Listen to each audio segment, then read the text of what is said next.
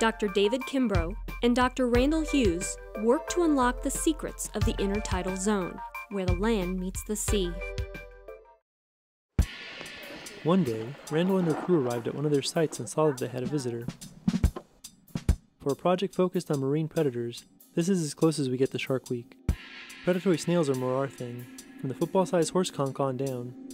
And along much of North Florida's coast, the crown conch is a key player. They can decimate a healthy oyster reef.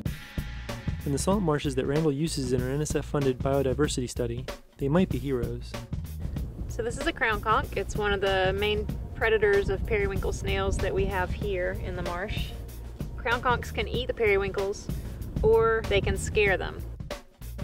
Periwinkles don't eat Spartina directly.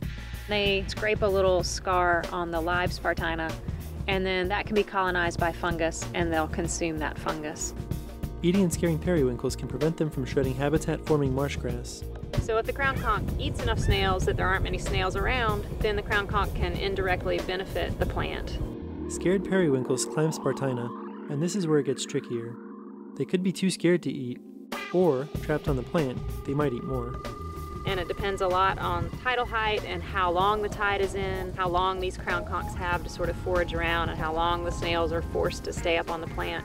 David Kimbrough conducted an experiment with periwinkle snails and their predators, with different tubs simulating different tidal conditions. And I actually saw on one set of tides, the tides that sort of mimic west of Apalachicola, they just totally mowed down their treehouse. And the tides that mimic the tides east of Apalachicola, they just stayed up on the plant and were completely frozen with fear and did nothing to the plant.